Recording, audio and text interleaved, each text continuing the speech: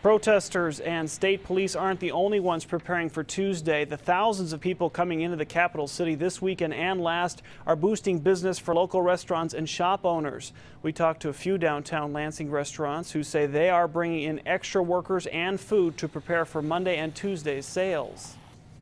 It's a big business boost. We're expecting, they possibly said we may have record sales for Monday and Tuesday as far as our weekly sales go.